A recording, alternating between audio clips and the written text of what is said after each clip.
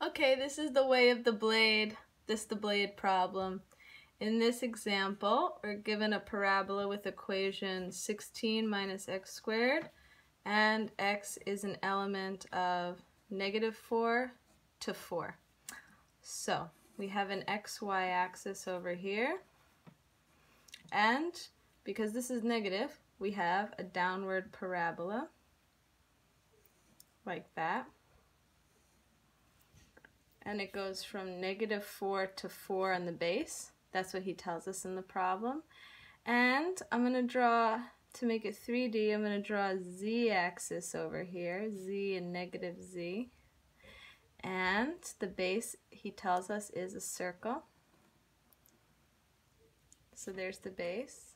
And then he tells us that lines are drawn from the circle base to the ridge of this parabola and down again. So many triangles are going up.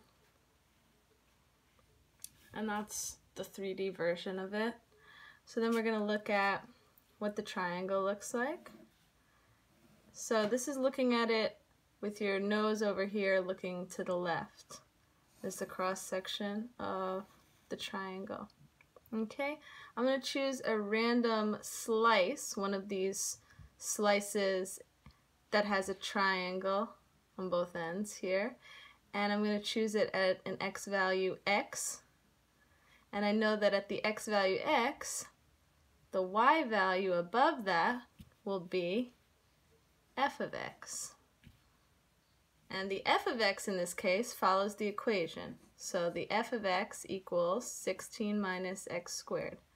So that's the y value. Y equals 16 minus x squared.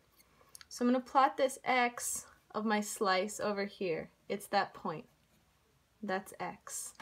And the height of the parabola above that x, that height is 16 minus x squared. That's the height of this triangle. In the problem, he's asking us to find the area of the triangle, so that's what we're going to find in terms of x. So now we need to know, for the area of a triangle, we need 1/2 base times height. We have the height, we just need to know the base. And to do that, we need to examine the circle. So I'm going to bring the circle this way. We're going to look at the base circle from the top view. And I'm going to put the axes on it, the same axes that are on it over here. So here's the x, the negative x-axis, and this one is the z-axis and the negative z-axis over here. That same point x, I'm going to plot again here, x, of my random slice. That's the same point that I plotted here, okay? So I'm going to look at this distance here, and I'm going to call this distance from here to here z. Just the way when it's plotted on an xy axis, I call that distance upward y. I'll call it the distance upward here z. Just change the name of the axes over here. And I know that this point over here, the edge of the circle, is 4, and that this other point of the circle over here is -4. The radius of the circle is 4. Now I'm going to deal with the equation of a circle, which is traditionally x squared plus y squared equals radius squared. I'm going to replace y with z in this case because I don't have an xy axis. I made an xz axis in this case, so it's going to be x squared plus z squared equals r squared. And I know that my radius is 4. So x squared plus z squared equals 4 squared, which is 16. X squared plus z squared equals 16. Now, why am I doing this all? Because this z value, which I can also show you over here, that's the z value over there, distance from the x point to the edge of the circle there, is this distance right here. So these are 3 ways of looking at the same thing, at this 3-dimensional object. that is this z distance over here. And this z distance is equal to 1/2 of the base, which will be very useful in finding the area. We already have the height of the triangle, and we need to know what this is, 1/2 of the base. So we'll come back to the circle, and we know we need z, so I'm just going to solve for z. Z squared equals 16 minus x squared. Z equals square root of 16 minus x squared.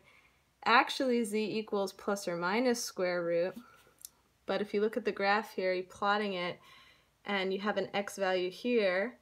For this x value, you get two different z values. You get positive z value and a negative z value. I'm only concerned with the positive one, so going back down here, I'm just going to ignore that and deal with only the positive value of this square root. And I have solved for z. I'm going to bring this over here and plug it in. I know that z equals the square root of 16 minus x squared, because I just discovered that.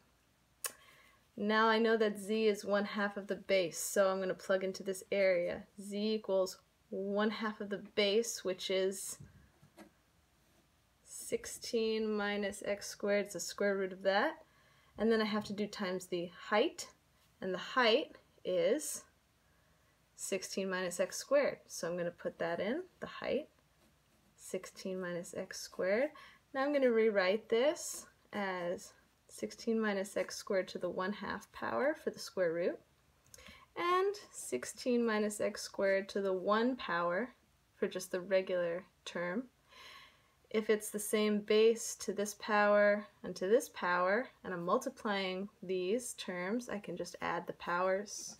So a equals the base, 1 plus 1/2 is 3/2, and that's the area of the cross section of the isosceles triangle in terms of x, which is what he asks for in the first part of the problem. From there, it's integrating it, which is actually a bit challenging too. If you have trouble with that, I'll make another video, but this is the first part.